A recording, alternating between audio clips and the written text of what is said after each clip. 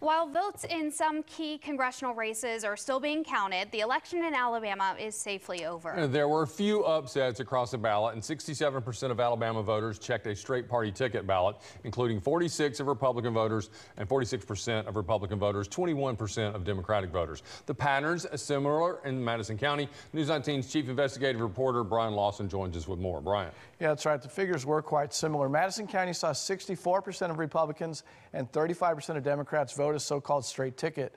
And voter turnout numbers really lined up as well. Madison County reported turnout at 39%, while the state's turnout figures was just slightly lower, about 38.5%.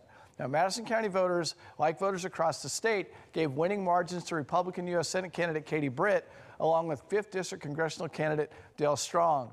There's also strong support for Governor Kay Ivey, and yet the statewide incumbent who did best was Lieutenant Governor Will Ainsworth, who did not face a Democrat in his race, but each of those candidates did better overall than they did in Madison County.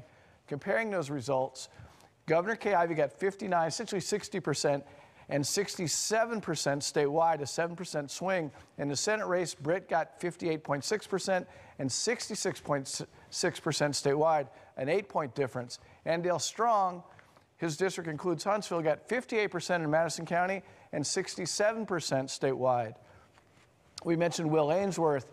He got 74% in Madison County and 83.7% statewide. And Steve Marshall got 59.7% in Madison County, 67.9% across the state.